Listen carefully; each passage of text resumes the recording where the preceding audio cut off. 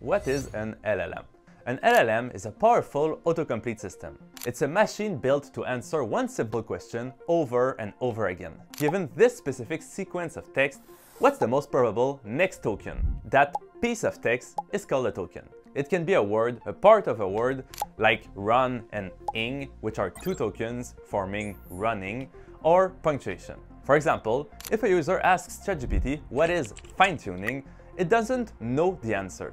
It just predicts the next token one at a time. The most probable first token is fine-tuning, just to start a sentence. Given that, the next probable token is probably the word is. Next is the, and so on, just to form a regular sentence that is often seen on the internet. Until it generates a full sentence, like fine-tuning is the process of training a pre-trained model further on a smaller specific dataset. But you don't have to learn about fine-tuning now, we'll get to that.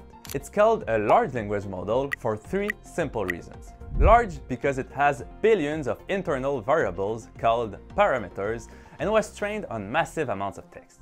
Language because it's specialized for understanding and generating human language.